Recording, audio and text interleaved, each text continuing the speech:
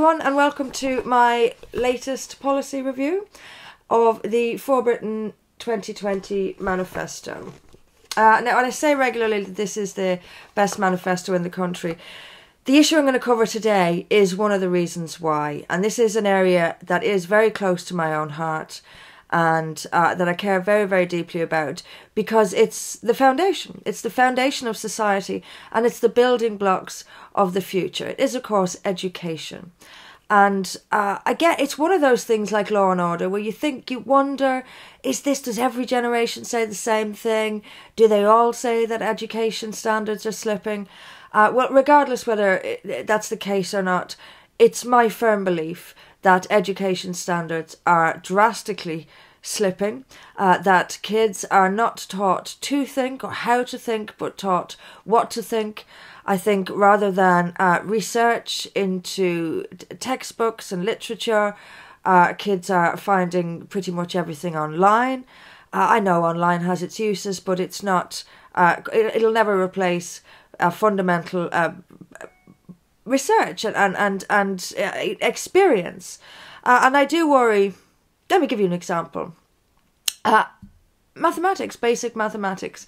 How good are kids now on their times tables? Do we do times tables anymore? I'm going to sound like a real old fuddy-duddy with this. But the good thing about the times tables were it taught us to add, subtract in our heads. We didn't need calculators or computers. I must sound 100 years old when I say that, but it's true. And we are, I believe, kids are not taught as well as we used to be.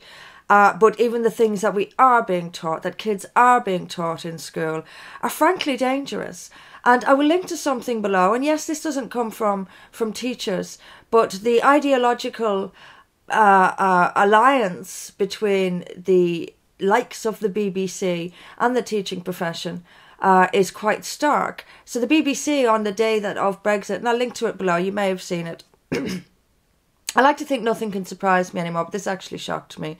They were making a little cartoon, not a cartoon, but a little sort of play thing of a British Queen being told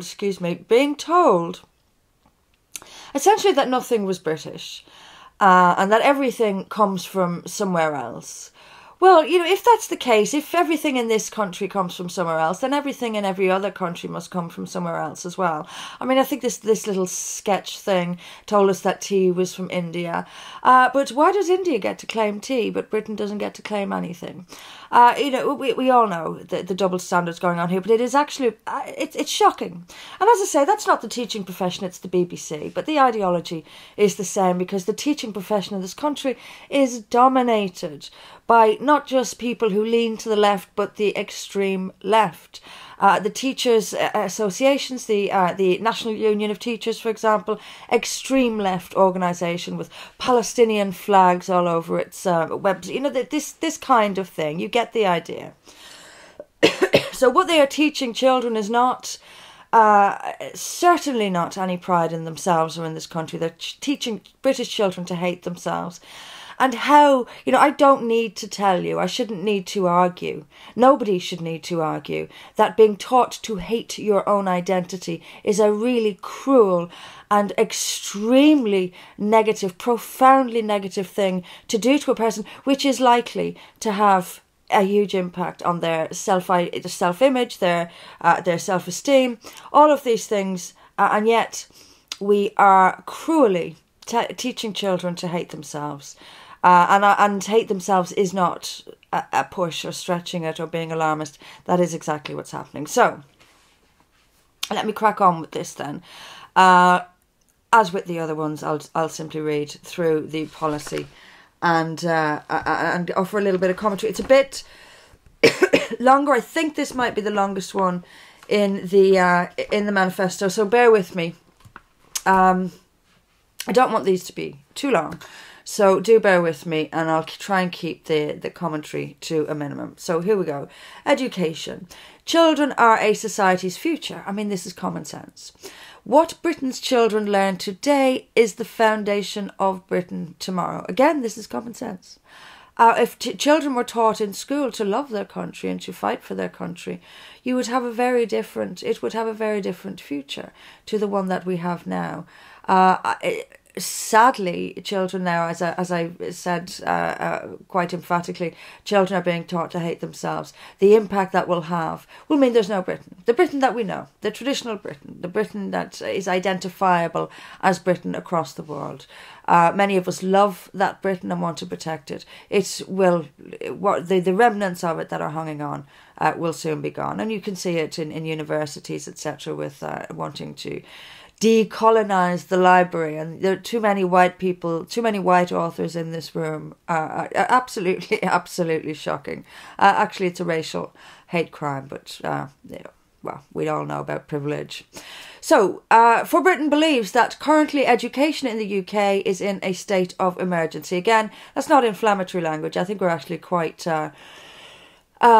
being quite toned down there, to be honest with you. Instead of being educated, being taught the skills needed to pursue a career and how to be responsible, self-sufficient, respectful and law-abiding adults, children are subject to enormous political and social propaganda. Well, being responsible, self-sufficient, respectful, law-abiding adults isn't what the extreme left actually wants, because that's an ordered society and a peaceful and quiet society, and they want revolution. We all know that. This teaching is shaping British society and sending it in a dramatically different direction. Left-wing propaganda dominates teachers' unions, and as such, propaganda such as that surrounding Islam or transgenderism, those two are the chief two, is taught as fact. So propaganda is taught as fact. For a society to succeed, its people must have respect for that society. Fairly self-explanatory. In schools, left-wing indoctrination into the ideas of multiculturalism and the demonisation of Britain are the norm. This means that British children growing up with a negative view of British society and its freedoms, and indeed of Western liberal democracy itself. In 2016, the National Union of Teachers, Britain's largest teaching union, passed a motion at its annual conference announcing its refusal to teach British values to children, denouncing this as cultural supremacism. Instead, the union insisted upon promoting policies that welcome migrants and refugees into Britain. There isn't a great deal I can add to that. It's an example of exactly what I've been talking about. The NUT refused to teach British values, calling it a mark of cultural supremacism. Incredible, extraordinary stuff. None of them should be in jobs, if you ask me. But that's another matter. Reading, writing, mathematics and learning skills are the building blocks to a working life. For Britain salutes the reintroduction of phonics to the classroom, and we will make this the model for language and numeric literacy.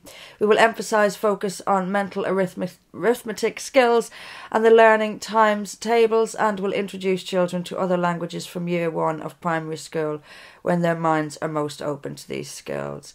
Again, fairly self-explanatory.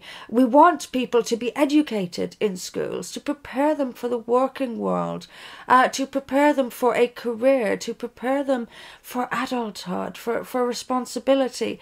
But largely, with the emphasis on the working world, we need to get the educational basics right.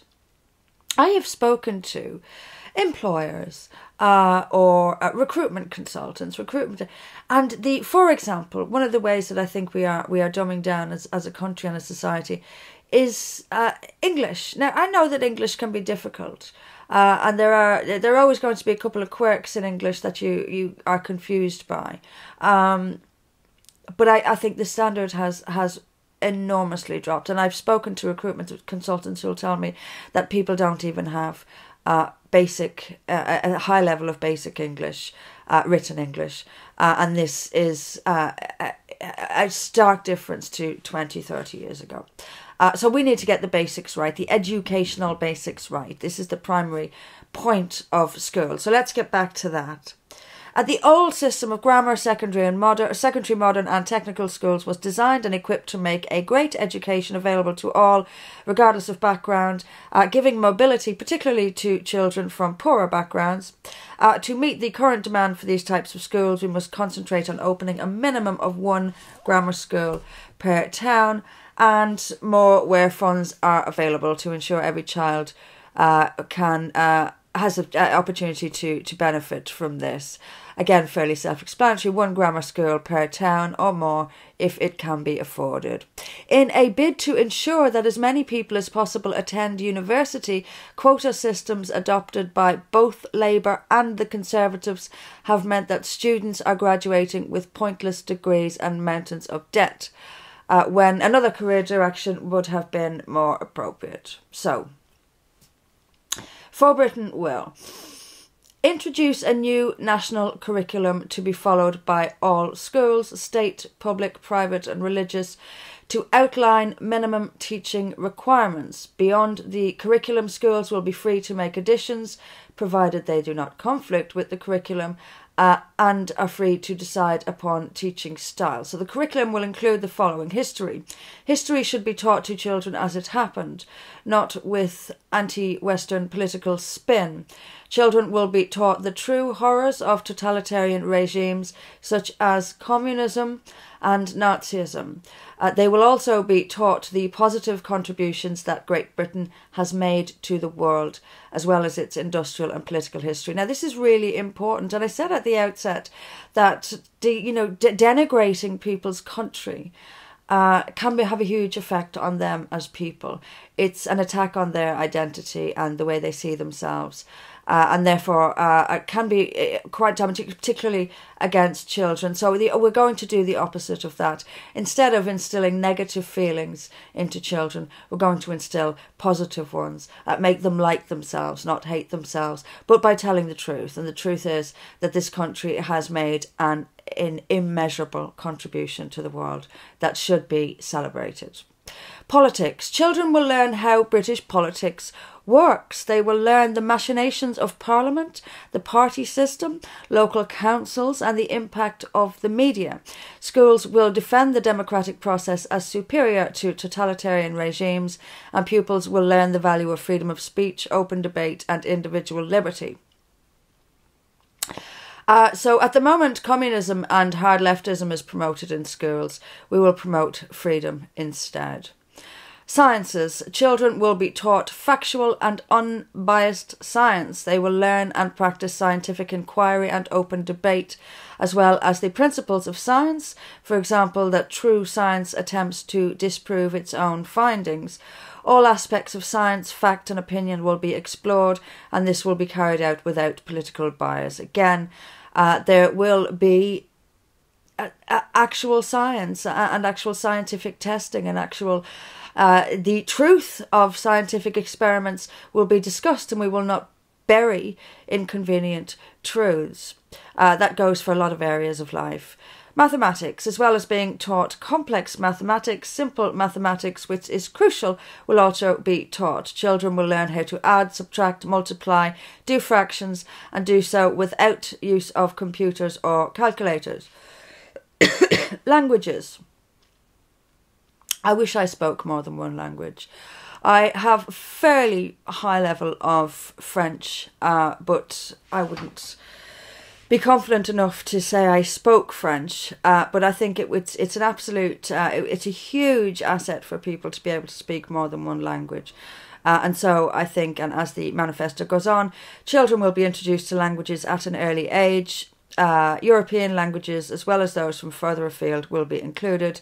Schools will decide upon which languages to teach in light of available resources. My apologies. English.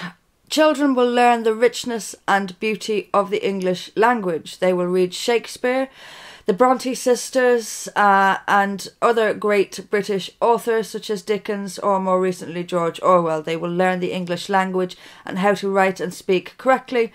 All schools will teach lessons in English only, the only exceptions being Welsh or Gaelic.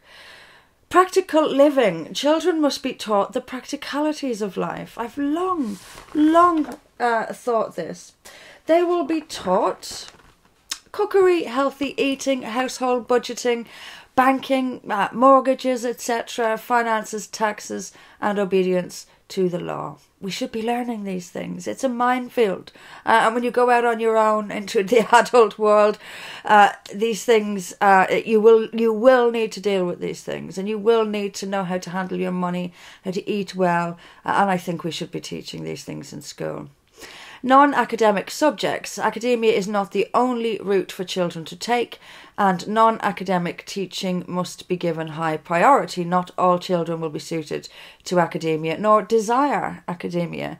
Therefore, skills such as car maintenance, plumbing, and other non-academic options must be on offer to those for aptitude or with aptitude for them. Fairly self-explanatory. Academia isn't everything. Again, I can't, we shouldn't even need to say this. Sex and sexuality, controversial one. Children over the age of 12 can be taught about sexual reproduction and its consequences in terms of disease and unwanted pregnancy. Religious schools, and here's where there is a bit of a clash. It's between the sort of the secular norms and secular morals of society clashing with what people teach in religious schools. And I don't really see why this is such a big clash. I think it's fairly easy to accommodate both, and the manifesto goes on to say religious schools will be free to teach sexual morals in accordance with their own tradition, but they must also teach that homosexuality or sex outside of marriage are legal, and that homosexuals and transsexuals, for that matter, enjoy equal rights under the law. This does not interfere with their religious right to condemn homosexuality, for example, as sinful, but it does require children to be taught about the society they live in, and that their religious tradition does not necessarily match the law of the land in a secular nation. Teaching on abstinence as well as contraception can be included in the list of options for human sexuality, allowing children to better understand sexual morals and adult responsibility in this regard. And this particularly is a big issue for me, and a very important issue for me. I find the sexualisation of children over the last decade or so to be really quite disturbing. I think that we need to push sex and sexuality back into an adult direction. It's certainly where I would like to see it going. So, universities. Like schools, universities in Britain are carrying the heavy weight of political correctness and left-wing bias. As an example, many universities disallow open debate and bar non-left-wing speakers from holding events, and I can tell you that from lots and lots and lots of personal experience of being protested against at universities, so many times cancelled from speaking at universities, and I was to speak, I think it was the University of West London a few years ago. Quite ironically, I was going to speak about censorship by universities, and they wouldn't let me speak about it. I'm sure that it's not lost on them. I'm sure the irony of it can't be lost on them. So, for example, those critical of immigration, Islam, censorship or transgenderism are routinely no-platformed in British universities. Teaching is very often left-wing, as well as one-sidedly anti-British, anti-American, anti-capitalist and anti-Israel. So on that, For Britain will legally oblige universities to hire teachers of all political backgrounds. We will ensure genuine diversity of thought within British teaching institutions.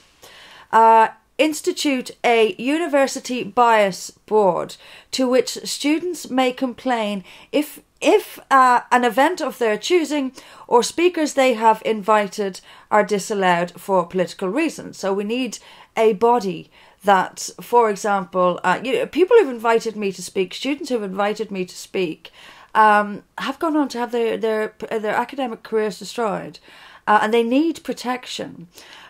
They're certainly don't have anywhere to turn. So when they hire a venue at the university and they, for example, invite myself to speak, and then all hell breaks loose, honestly, I could really take offence at the hoo-ha when my name is mentioned. But there's, if a student has their event cancelled by some busybody at the university, they have nowhere to turn. There should be somewhere to turn, and something to prevent their academic careers being destroyed simply because they invited a speaker to speak in this apparent free country. Expel students who threaten to disrupt events with intimidation or violence based solely on the presence of a particular speaker, and bring criminal charges if appropriate, if found guilty of such intimidation by the University Bias Board. So once again, this board should have some teeth, and it should be able to expel people. So, for example, if the Free Speech Society, for example, invites me to speak, and the Antifa Society decides to put around threats saying they're going to disrupt the event and etc., they should be expelled. You cannot bully your way around university like that. Finally, end university quotas. Fairly self-explanatory.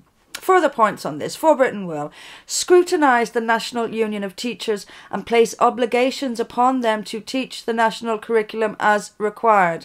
Those who refuse will be fired. What puzzles me is how the NUT can pass a motion saying we're not going to teach British values and just be allowed to do it. You know, this is it always baffles me. We get all this talk, don't we? And you hear it a lot from the Tories lately. They're going to do this and they're going to do that, and nothing actually happens. Absolutely extraordinary. How we can stand back and watch people refuse to do their jobs and just do nothing. We need to do something, and that goes for a lot of areas of life. End the funding of transgender advocacy groups and hold a public inquiry into their teaching in schools. I've spoken about this several times. Transgender groups with absolutely no scientific basis, what they're teaching has no basis in science. They have made it up. They are plucking things out of thin air. They are creating a new range of genders, creating them and teaching them to kids. They're telling children there are 70-something genders, pick one. They are being funded by you, by the taxpayer. The government is paying these really, really radical groups to go in and teach your kid that they don't have to live in their own body if they don't want to. And if they have any self-image problems, it's because they're living in the wrong body. This is scandalous and should not be happening. We would bring that to an end, and very, very much so. Big priority. Aim to build one grammar school in every town in the UK. Oblige local government to prioritise the provision of decent schools in their area, because, in all honesty, I think governments, local, national, whatever it may be, should have somehow fixed priorities. They should be forced to prioritise the basic things that we need to survive. One of those is education, and it must be a priority. And that national government or central government doesn't oblige local government to prioritise certain things, I think is actually a failure of duty of the national government. I really do. I think there needs to be a lot more instruction to local government on what to prioritise and how to spend the taxpayers' money. End the pointless degree culture by providing funding for the study of STEM, science, technology, etc., subjects, with the aim of ending tuition fees altogether. Again, pretty self-explanatory. Funding for quote-unquote real degrees, science, technology, medicine, mathematics, etc., etc., should be funded and with the aim of ending tuition fees altogether. I do think there is something wrong when people are starting their career already chained to enormous, enormous debts. This is not the way young people ought to be starting out in life. There's enough debt in life. You know, debt is going to come. And actually, I'm reading a really interesting book which I'm going to review.